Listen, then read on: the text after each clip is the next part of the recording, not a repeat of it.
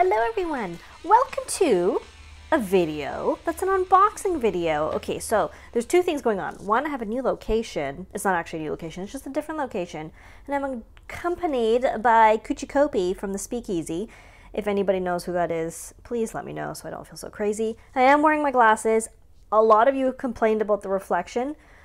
I get it. It bothers you because it's a reflection and you can't see my eyes, which are apparently really important. They're my glasses. They are corrective lenses. Unfortunately, I need them. So like before it was like, oh, you don't have enough lighting. And now it's like your lighting is insufficiently diffused. Anyway, listen, I'm trying my best here. So you're just going to have to work with me. Okay. I'm going to do my best to not reflect so much. It's not as easy as you think, but I'm trying. So if you see my eyes flicking, it's because I'm occasionally checking to see if I'm reflecting. Okay.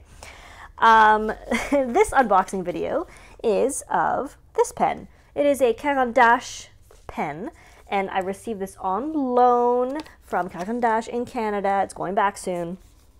Now let me tell you a bit about the pen, or do you want to know what it is? No, you probably want to know what it is, right? I'm so thrown off because it's all new, right? Like I can't remember what I usually do. So you know what? Let's just go through the box and I'll tell you the details. This is the box. Very simple. I like the size of it. I'm okay with this size. Just a nice red sleeve with gold foil stuff written on there. And it's a clamshell, black, simple, firm. And the pen is not inside because I didn't want it to fall out. But if you open it up, the pen comes on a little leathery bed. Underneath there is a really cute thing. So first of all, you've got your little manual. The owner's guidebook and international guarantee. So this is in multiple languages and shows you how to ink your pen, talks about the Caran inks, talks about a couple other models like personalization, materials, and what else have I got in here? Engraving. It's a cute little notebook if you're interested in going through it.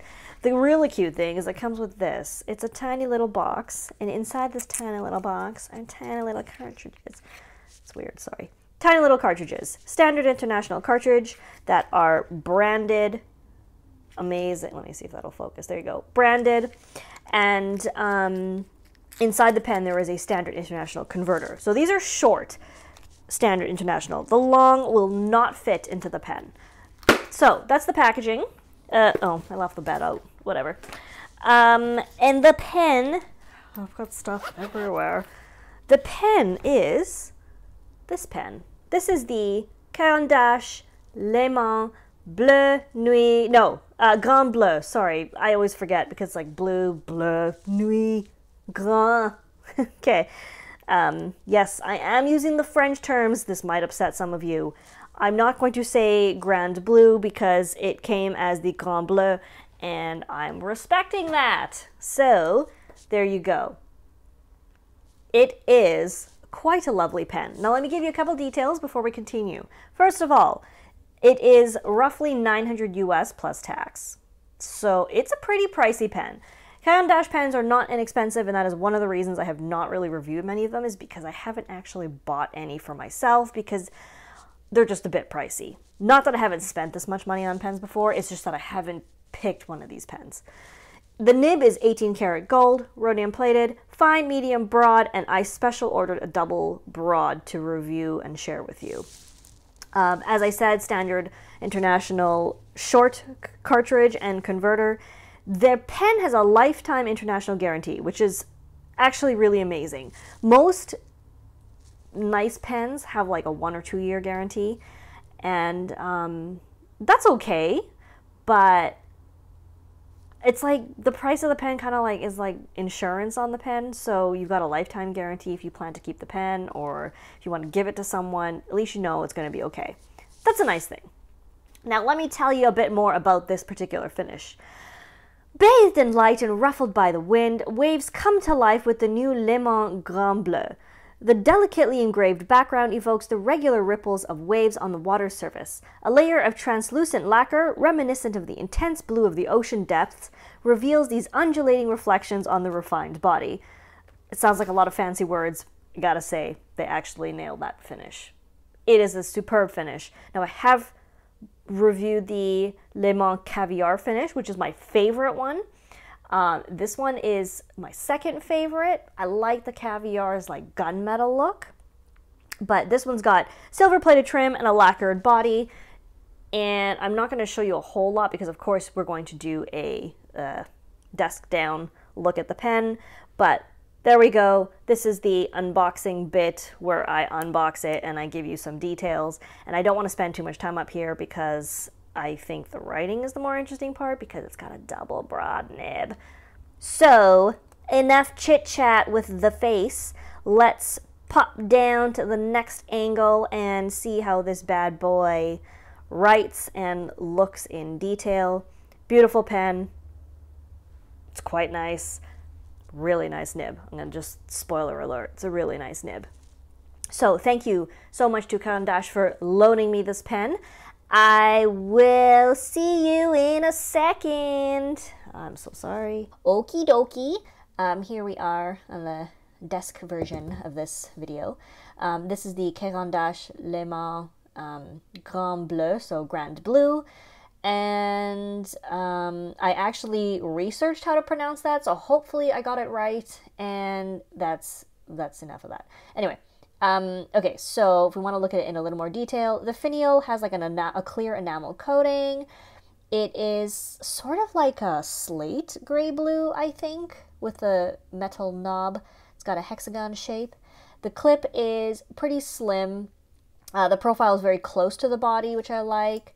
It's like it feels spring-loaded, and it doesn't extend super far from the body. Again, something that I like.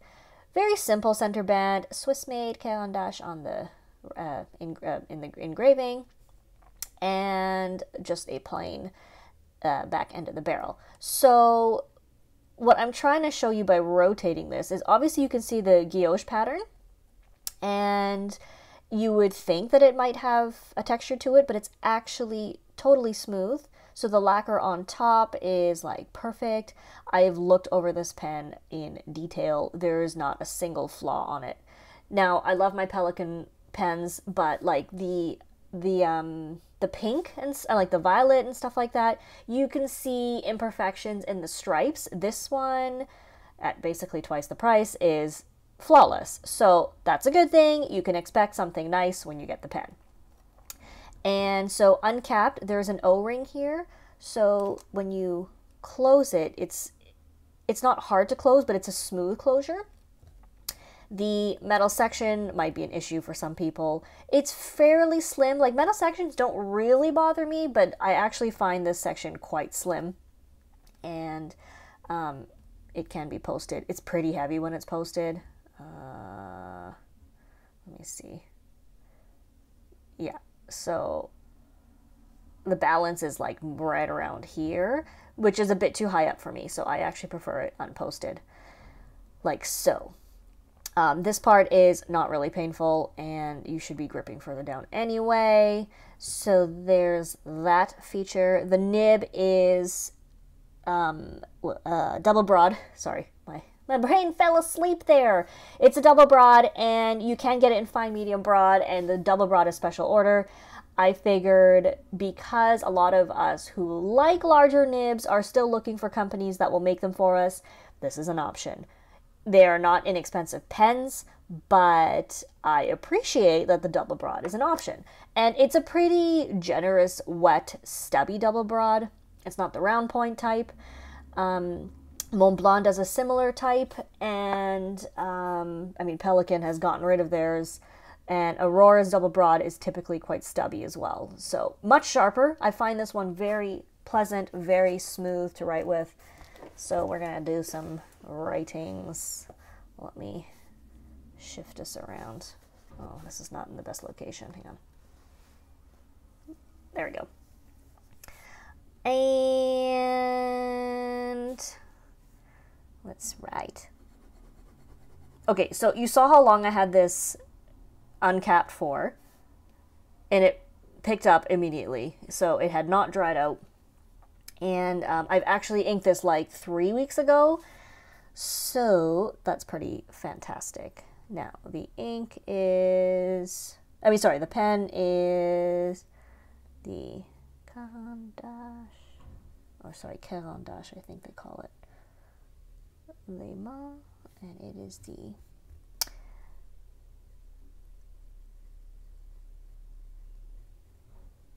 Grand Bleu. The nib is double broad. Now, I've got the microphone clipped to my shirt, so I don't know if you're going to really hear the writing. When I'm done blabbing, you know what? I'm going to move it right now. And then we can see if you can pick up the writing a bit better. Let's just put it here.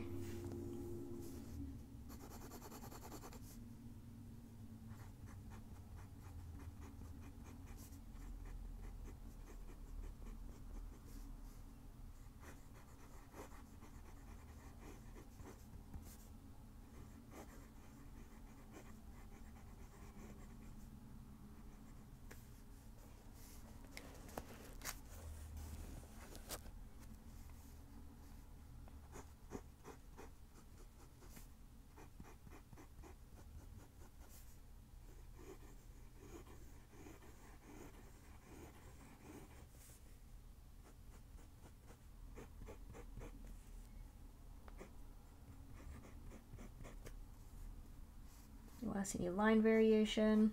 It is a fairly soft nib. Okay. I'll bring this back. Hang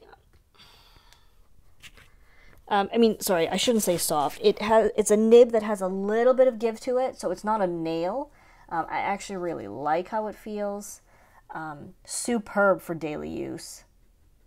Okay, so with a bit of pressure, you're not really going to get line variation. What you're going to get is just a wetter line. So if you want to squeeze out some more ink, you can do that. And yeah, I really enjoy this. I think it's a superb writer. It is not inexpensive, as I said. They're pretty pricey, but I find them really well made. Like, they're superb. And I've used a few Caran d'Aches now, and they've all performed flawlessly. Like, I mean flawlessly. And they are beautifully made. There's no details on them that is like messy or anything. So I mean, you're paying a premium, and in this case, it pays off for the quality that you're getting and the performance. So, oh, I already wrote thank you. It's hard to think and write at the same time. Thank you guys for watching. I hope you found this useful.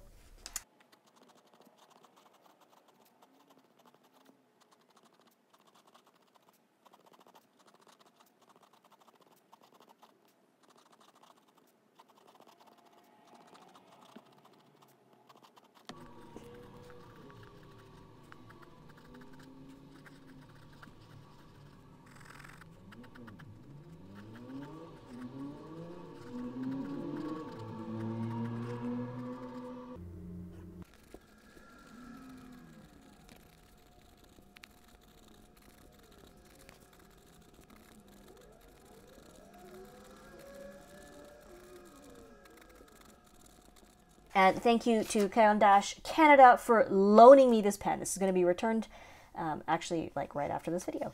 And I hope you enjoyed it.